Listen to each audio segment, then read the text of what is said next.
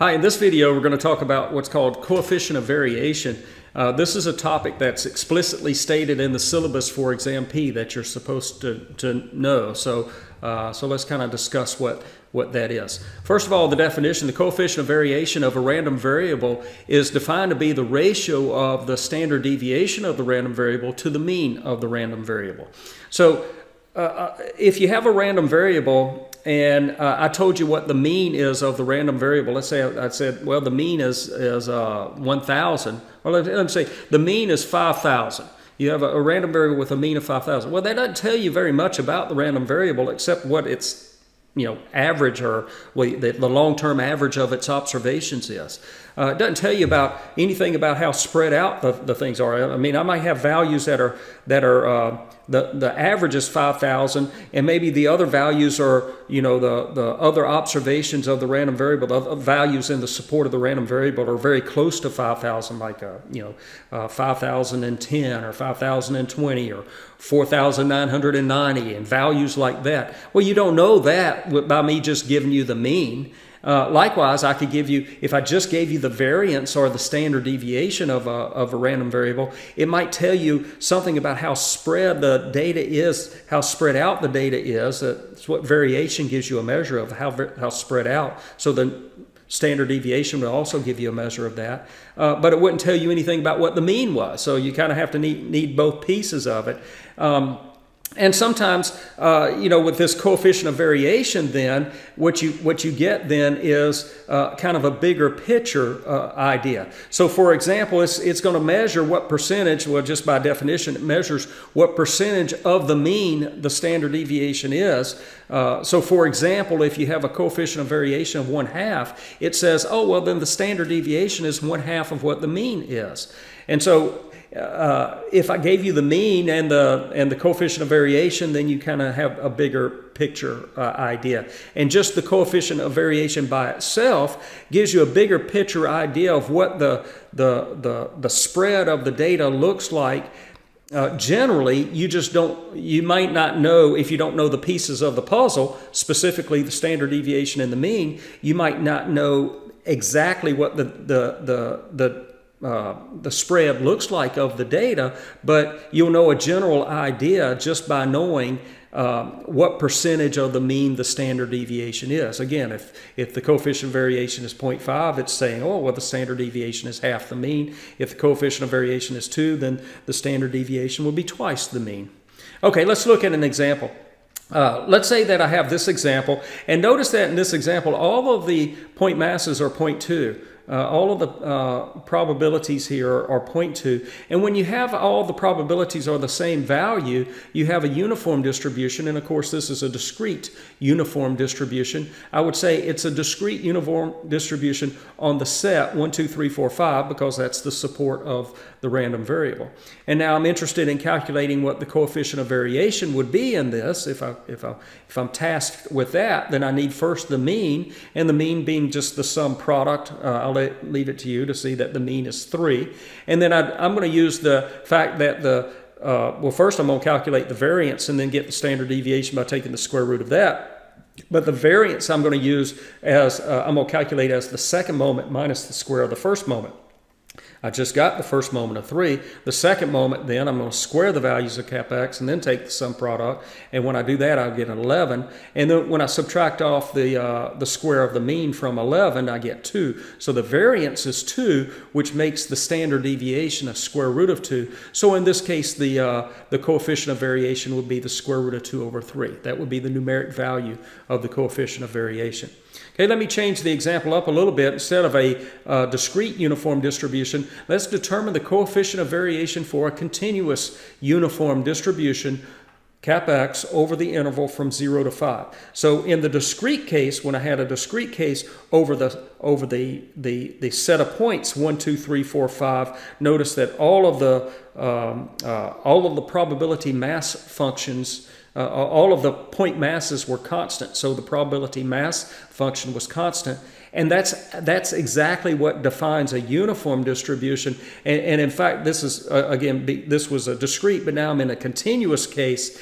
And the fact is that for uniform distributions, no matter whether you're in the discrete case or the continuous case, uniform random variables, I should say, can be characterized as those random variables for which the probability mass or the probability density function is constant.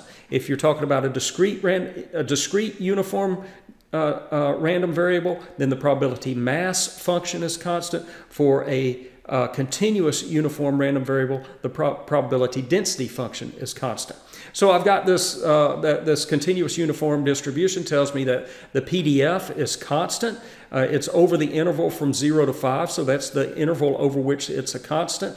And so the piecewise then, I'm assuming that you just, anytime you have a random variable that's defined over an interval, you assume that it's the density function is equal to 0 when you're not on that interval. Okay, so that's what the function is going to look like, piecewise. And then recall I can calculate the C value, the constant, the numeric value of the constant by using the fact that the area under the curve is going to be 1. So if I integrate from minus infinity to infinity of the density function, I get 1. But minus infinity and infinity, when I plug in this particular case, minus infinity, infinity becomes 0 to 5, and the density function is just that constant. And so when I go through the calculation here, when you integrate a constant over the interval from 0 to 5, you'll just get 5 times what that constant is, and that's got to be equal to a 1 for this to be a probability density function. And so the constant in this case is going to be 0.2, 1/5, or 0.2. So from the information that's given to me, I know that this is what the density function would be, a 0.2 when the x value is between 0 and 5. Now the general notation, I made a comment a little while ago. This is going to be, the general notation is that I will write a cap x and that little tilde sign. I'm going to read that as cap x is a uniform random variable over the interval from A to B. In this case, I put an A to B here. Or you might say that cap x follows a uniform distribution over the interval from A to B. So I made a comment earlier in this video. I let it slip. I said something about a distribution, a uniform distribution, and I kind of got ahead of myself. This is just general notation and general terminology that we're going to use. To say that cap x is a uniform distribution over an interval is the exact same thing as saying that cap x is a uniform random variable over the interval. Okay, and so the general fact here is that when you have a uniform, this kind of generalizes what we've already done. If you have a uniform distribution uniform distribution over the interval from A to B, then the density function is going to be a 1 divided by B minus A. You just take the length of the interval that it's uniform over, and you take the reciprocal of that. That's what the density function is going to be while you're for x values between A and B, and it's 0 otherwise. Normally you don't see the 0 otherwise. You'll just see something like this. So this is kind of notation and terminology that I'm going to be using throughout the rest of the course. I'll say cap x follows a uniform distribution over the interval from A to B, implies that the density function is 1 over B minus A, and what's implied here, what's understood, is that this is the density function for x values between A and B, over which the support of for the support of the random variable. And of course, it doesn't matter whether you include or not include the endpoints. We've talked about that with continuous random variables. It doesn't really matter what's happening on the endpoints there. Okay, so now let's go back to this. Finally, I've got enough information or enough terminology and notation to do the problem. So let's determine the coefficient of variation for a continuous uniform random variable cap x over the interval from 0 to 5. That's my definition of the coefficient of variation, the ratio of the standard deviation to the mean. So because I've got this continuous uniform random variable over the interval from 0 to 5. I know the density function is just constant. It's 1 over 5 or 0.2.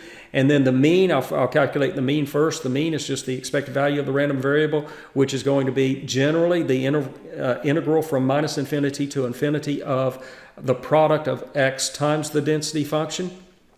The density function here is going to be a 0.2. Again, this is defined over the interval from 0 to 5, so my limits of integration now reduced to just a 0 to a 5. So I got a 0, 5, a 0.2x dx. Integrate 0.2x, you'll get a 0.1x squared, evaluated from 0 to 5, and you'll get a 2.5. So my mean is, the mean for this random variable is 2.5. I need the second moment because I want the ultimately I want the standard deviation, but that's the square root of the variance. So I'm going to calculate the variance first by taking the second moment and subtracting the square of the first moment being 2.5. Now the second moment is, here's the general definition of the second moment. Once again, the limits of integration become 0 to 5, and the density is 0.2.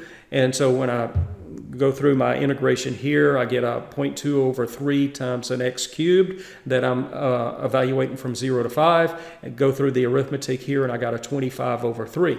So the variance then would be the 25 over 3 minus the square of 2.5, which I get to be 25 over 12.